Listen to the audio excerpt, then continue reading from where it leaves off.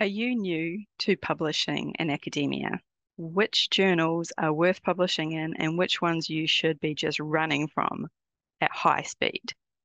Well, today I'm going to share with you a vulnerable story. It's a true story of my failure to recognize a predatory journal. Sounds fun, right? Let's get into it. It's okay. I've learned a couple of things along the way. Some journals make you pay a crazy amount of money to publish in them. And that does not necessarily mean that they are a predatory journal, although most predatory journals are journals in which you will have to pay. There's thousands of them out there. People have estimated around 15,000 predatory journals today in 2023, possibly even more. So there's a few there, and they are doing their best to get you to put your good scientific name to their journal to give them credibility, and also they want to take your money. So the problem is that also great journals like Nature and Science also charge you a crazy amount of money to publish in their journal. So that's not the only thing you should be paying attention to when you're figuring out where do I send my incredible little gold nugget that represents way too much time. You look out for phishing emails. Editors of great journals don't tend to email you asking you to submit a journal article. It's rare. One I received last month, high quality scientific journal. Having noticed that your published article, and then it actually inserts, insert here the name of a genuine piece of writing that I had recently published, which is a very short commentary paper. It's not a research paper, so it's teeny tiny and it's not like a big solid wow the world kind of piece of paper. Elemental Productions, blah, blah, has caught great attention, they say. Your submissions on unpublished research manuscripts on hot topics in your specialized or interested scientific area are welcome. And then they provide a bunch of names of the editorial board to make sure that you know that they're a legitimate, great journal. Now, there's a couple of things that stand out there to me. One is that they want to invite me to the editorial board. That's nice. Thanks. Another one is they want me to submit a paper. That's nice. Thanks. They've recognized that I've published something that is a really teeny tiny, pretty much nothing. And the prowess of that is the basis for which I'm receiving this email. So, bit of warning sign there for me. They don't mention anything about having to pay for the privilege of publishing with them, and almost never do I see that actually in writing on the front page. They don't tell you until they've, hooked you. Once you're hooked, then they give you that big $3,000 fee. So if I'm getting an invitation to submit a manuscript, I tend to watch out. Unless I know the editor or I've published with that journal before and I recognize that journal and the specs for it, then I'm like, oh, okay, it's legitimate. Nice one. Yay. And then I do the happy dance. Another way that I can figure out if this journal is legit or whether it's a predatory journal is I go and check out Scopus or reputable databases and just check out if I can find it on the usual databases, because if the databases are paying for the privilege of having that journal, then they're recognizing it as a journal that might be worth its weight, possibly even in gold. I had a paper, and I just want to acknowledge that I'm not the only person who I took down in this sinking ship, and my sincere and enduring apologies go to my co-authors, Carmen, Simone, Jenny.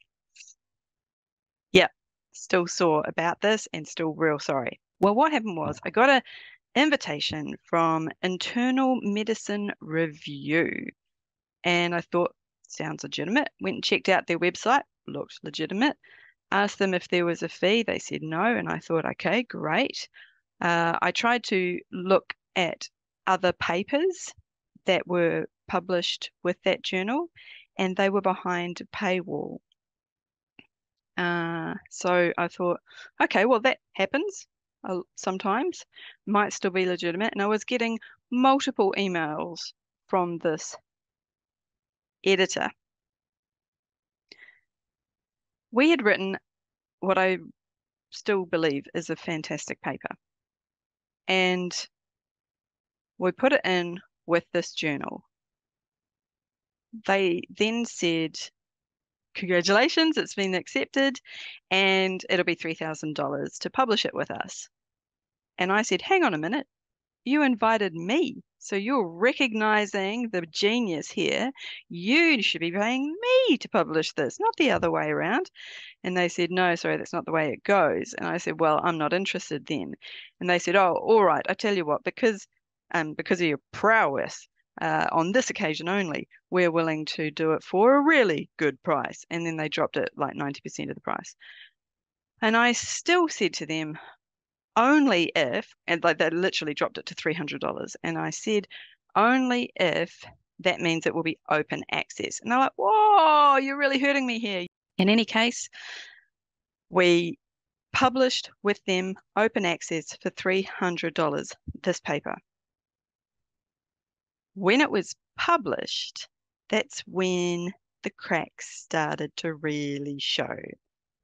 And I'll show you what I saw.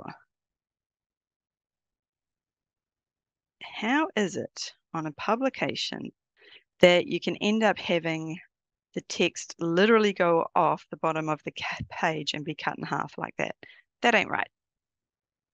Also, of course, I provided them with a high-res picture which demonstrated this simulation, which was really super cool because you can see here there's a little knife in the abdomen of the patient, which is a simulated mannequin patient who needs urgent surgery and care. So it's pretty high fidelity, it's high stakes, it's good fun. I mean, this is a really cool paper. And of course, I want it to shine. So I'm going to send in a high-res photo, but instead it comes out looking like this. And even when I zoom in on it, it looks blurry and just really tragic. Really, really tragic. So it's sad. Made me feel really sad about it. I said to them, can you fix that? And they said, sorry, we've just had a change of editor and the new person hasn't picked up the ropes yet and we don't know quite how to make the changes. So we'll put that on our radar for our to-do list for maybe later, as in next life later.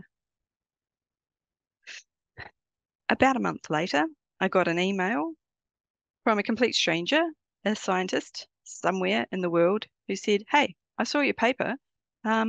I thought this was a predatory journal, but then I saw your name associated with it. So I looked into it, looked at your paper. It looks like a good paper. Can I just check with you, because they've invited me to publish with them. Can I just check with you, is this a decent journal?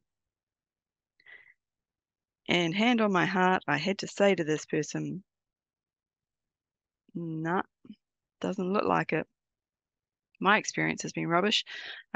This paper is not turning up in the usual search engine places, and it looks dodgy because it's blurry and the letters are half missing. So yeah, not great. So that's my experience. I'm still sorry. I'm still burned. I don't want to ever have that experience again.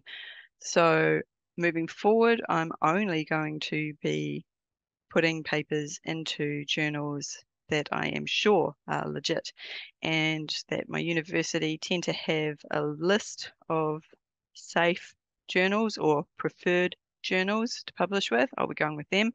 Also, they use terms like Q1 or top international peer-reviewed journals. I'll be going with that. And I'll always be checking on my usual databases like PubMed to triple whammy check that this is an okay journal. Also, I'll be ignoring all of those emails that I get in my spam box forever. Meanwhile, there's this chap, Andy Stapleton. Love your work. Peace out. He has exposed fake scientists infiltrating top journals. Now, this is a little bit different. This is where you actually have people who have published a paper and they've put a fake name of a fake author of a person who does not even exist on their paper. Why would they do that? And they put them into, some of them, decent journals, some of them in that top tier journals. Why would they do that?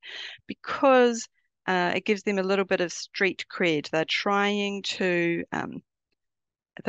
to preempt the inherent bias of editors and get it out for review. So some editors, like we all are biased, we've all got biases that we need to work on. And unless we have a double-blind peer review from the editor's desk forward process in the journals, then we're going to see bias creep in. And some people think that having a name of an author from a top reputable institution, supposedly, will get them the street cred that they need to get that paper published. And maybe they're right.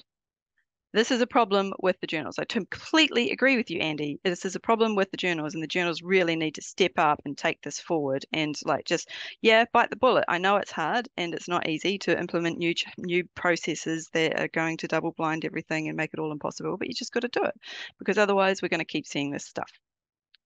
Also, Nature had a paper that came out. When was that? In 2018, thousands of scientists publish a paper every 5 days. Now, I'm a scientist, a social scientist, and I can't publish a paper every 5 days. These people said, we searched Scopus for authors who had published more than 72 papers in one calendar year between 2000 and 2016, a figure that many would consider implausibly prolific. We found more than 9,000 individuals. So there's a lot of peeps out there, and they excluded physics, but there's a lot of people out there who are putting their names on papers, and they don't even belong there, possibly. And there's also going to be some good people among them that are just, superhero, like mega scholarly, brain the size of Texas kind of styles. And how you figure out and figure one from the other, I don't know. But there's a lot of things going out there, and we're trying to be good people. We're trying to fight the good fight in academia and scholarly activity and scientific merit and move the conversation forward in productive ways so that we can better humanity and increase, health outcomes for people, etc. And yeah, there's just a few systems and a few journals and a few people who are not playing the game according to the rules. So you've got to protect yourself. I definitely, how would I protect myself from that? I would make sure that I'm aware of and have spoken to and have worked with the people who are supposedly authors on this paper. And that brings us to the international guidelines. The editors of these top journals got together and put out these 4 guidelines for how you demonstrate whether or not you should be an author on a paper or whether you should just get acknowledged for something awesome that you did, but it didn't really warrant authorship. And I definitely recommend checking in against those guidelines regularly. In fact, every time that you're having those conversations around authorship, it's a good idea to refer back to the guidelines and make sure that hand on your heart you can say, yeah, I've done enough for a mallow puff, which is something we say in New Zealand, which references, working hard enough to get that awesome cookie, which is the mallow puff. Okay, that's all from me. Peace out.